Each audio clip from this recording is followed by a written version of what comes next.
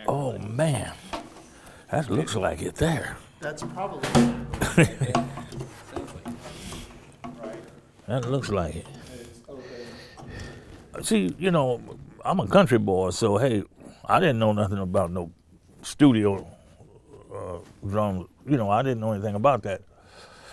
And so when I came to California, and I was blessed to get in the studios, and you know, you learn how to get the drum sounds and get the rings and stuff out of.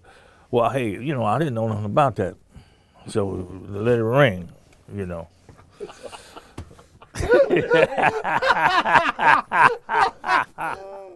Express yourself.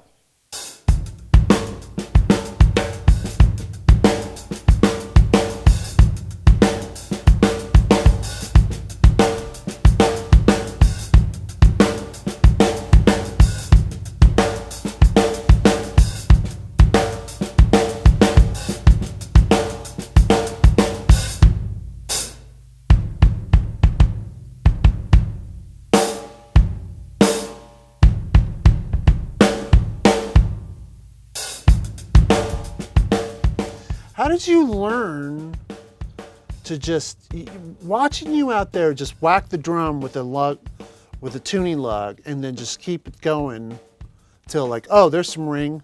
Okay, keep going. Oh, there's more ring. I've just never seen that approach before. It's just something that I acquired, I guess, just from my ear. You know? No one ever taught you the trick? You just sort of picked it up on your own? No, I mean, now they had what they did was when I first started working at Motown, they would have me to come in at 7:30, 8 o'clock in the morning, engineers, and tune up my drums. But it was a different way. Right. You know, that is like I get a bastardized tuning the way I would do it. I just tune it up to where I thought I could get that pop. And a lot of times it was time too, like I might not have had time to do a lot of stuff. And a lot of us, you know, mostly for live, you know, it wasn't for recording a lot of times, it was mostly for live, you know, get that. So that's why, you know, I did it like that, you know, for me. And then, you know, I would hear a lot of the records were mono, and you would hear that they didn't make records as well as they're making them now. Right. And James Brown's snare would ring. So, you know, I thought that, you know, that was what was, you know, happening. So that's why I did it. That's cool.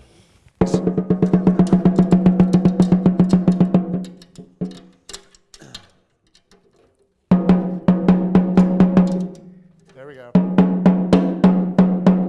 Yep. Hear that ring? Yep.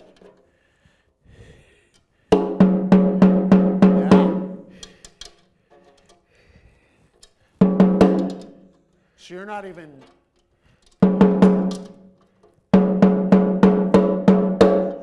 He's trying to tune the ring in.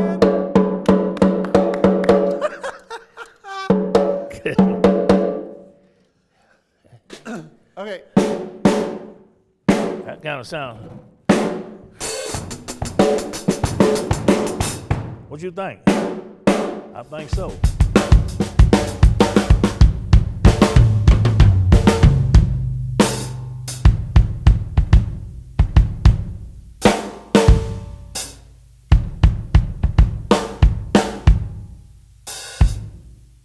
You know, so if the snare might have been tuned a little low, I would tune it up and get that pop. We would call it get that pop. That's what we would call it. Okay. That pop. So that's the way it was. You know. Because it would just cut through. Yeah, get that pop. You know, get that pop. Hit it. You know.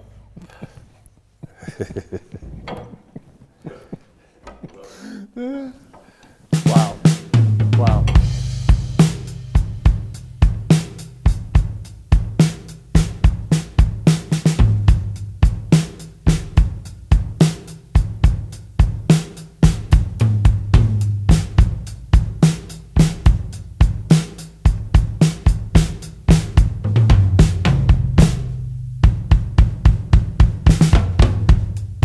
It was an 8-track, plus they had 2 tracks.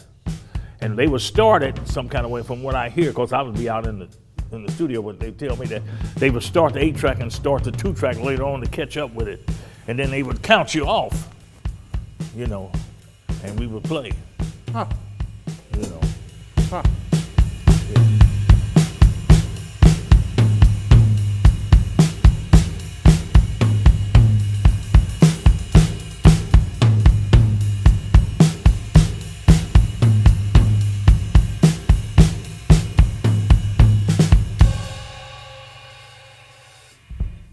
That's just like the perfect drum in any scenario, any situation. If you had a Supraphonic, you can pretty much, you can do any genre because the drum can tune to wherever you want it to go. It's just like that workhorse, all around, amazing. It does low and thud, disco, and then you can crank it up and do some jazz or rock with it, depending on what you want to do. A lot of disco stuff. But it was tuned down. I mean, way down. I don't want to. I mean, the tension rods some of them would fall off, you know, because you know they would the snare, both heads were on the snare, but during that time the kick and the toms, the bottom heads were off. Yep. And so they had a certain way that they recorded. And the disco thing, I think they wanted the snare to have that punch. So it wasn't about, it was about the depth, I guess, in it, because they had them big speakers they would use in New York when they turned, you know. So this was down very low.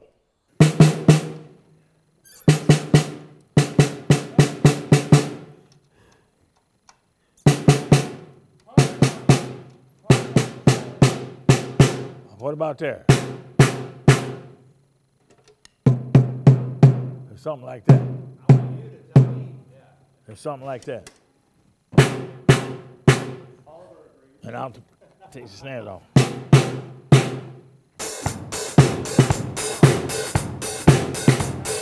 That's it, man.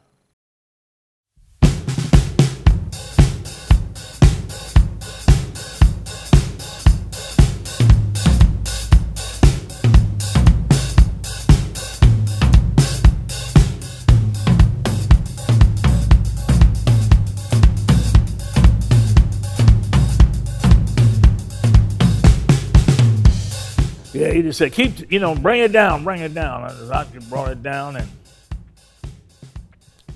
I had the tape on it, and I even brought the bottom heads down. So, I mean, seriously? Yes, this tension rods hanging, you know, but they wanted that thump. I mean, whoever was recording it.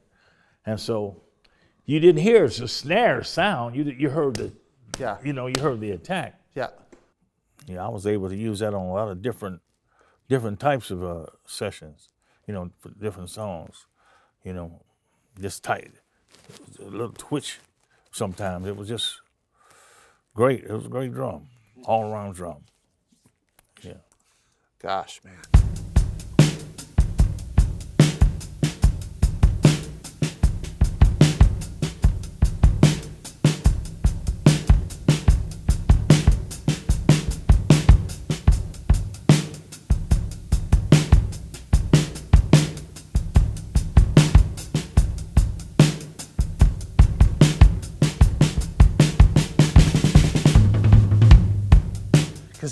Because James would only bring, you had, if I remember, you whole big thing of snares. Yeah, but you had 3 Jupiters in there. Maybe 2 were 5s and one was a 6.5, and then one of them he put Beck written on it. He hit in pen. He had Beck written on them, so he knew that was the drum. Right. Because he never changed his heads.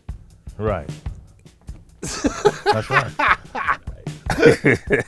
Because we did a session years post this record, he and I, it might have been on for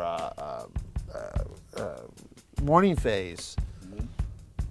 And I was like, oh, is that your normal Jupiter snare? And you pull it up, you should see, it says Beck right there. And I was like, oh, well, okay, I guess that's it, sweet. I mean, and the thing about Beck, I mean, you never know what, I mean, he's so adventurous. That was really what I always dug about him. You never know what you were going to play. I mean, he would take you to the limits a lot of times. And so I really enjoyed that, you know, and some of the musicians that he would bring in, he brought in some great musicians, you know, so it was a great time. We tried a lot of different things, and I was in and man, you talking about perspiring and sweating, they had me in a room, they could barely get the drums in there, you know.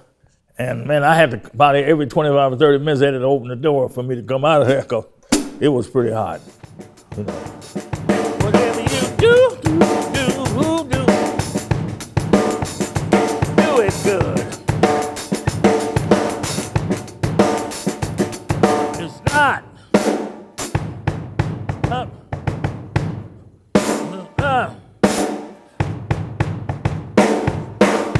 Hey, you tell. See, the thing about drums is I didn't start playing until I was 21. Okay. So, like, I wasn't really into drums. Right. I was a doo-wop cat. You know, I thought I was going to be, you know. Okay. I really wasn't into those drums. What happened was when I got out of the Air Force, my brother had a band and I didn't know it. And so, but he said, well, hey, man, come on and join the band. And so the bass player left the group. And the drummer could play bass, and he didn't want to play drums anymore. So, you know, I learned, you know, that's how it came about. Was that cool? James,